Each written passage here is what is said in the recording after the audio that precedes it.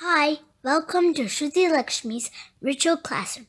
Today we're going to learn how to do Nikhilam division with single-digit divisors. Let's try an example. 23 divided by 8. First, write the complement of 8. The complement of 8 is 2. Next, write the first digit 2 down as it is into the answer line. Don't forget to put a remainder stroke to separate the remainder and the quotient. Next, multiply 2 times 2. 2 times 2 is 4. Write this 4 under this 3. Next, add them up. 3 plus 4 is 7. Write down 7. The quotient is 2 and the remainder is 7. Let's try another example.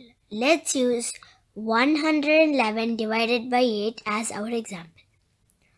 First, write the complement of the divisor, 8. The complement of 8 is 2. First, write the first digit down into the answer line as it is.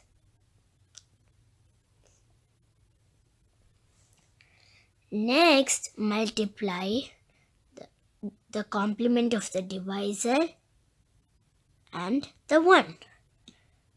2 times 1 is 2. Write the 2 under this 1. Next, add 2 plus 1. 2 plus 1 is 3. Write down 3. Don't forget to put a remainder stroke. Next, multiply 2 times 3.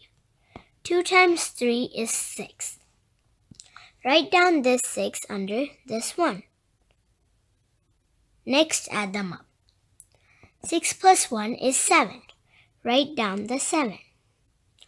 The quotient is 13 and the remainder is 7.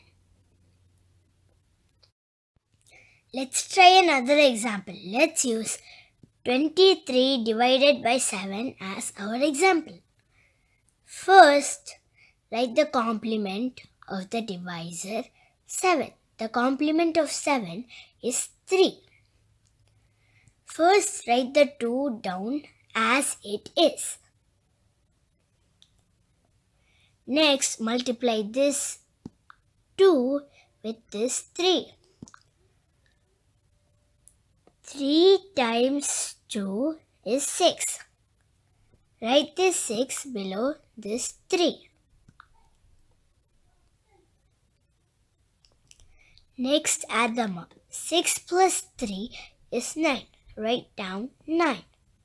Don't forget to place a remainder stroke to separate the quotient and the remainder. Since the remainder 9 is greater than the divisor 7, we have to find out how many 7s can fit in 9. 1 7 can fit in 9. So we add 1 to the quotient. 2 plus 1 is 3. Now the quotient is 3. Now we have to figure out 7 plus 4 equals 9.